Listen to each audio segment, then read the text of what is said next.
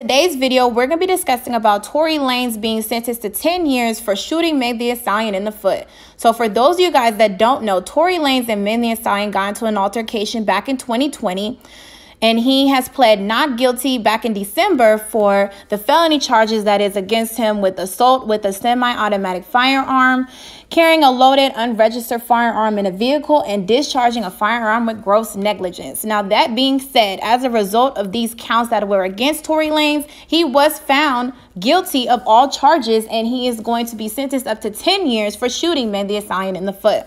Now, I wanted to bring this to your guys' attention because domestic violence is real, and I wanted to have a serious conversation with you guys about the whole situation, because we might know somebody in our own circle that is going through domestic violence as well as being in a negative environment.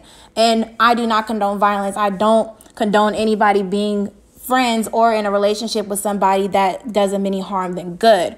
But you guys let me know in the comment section what you guys think of this whole Tory Lanez situation.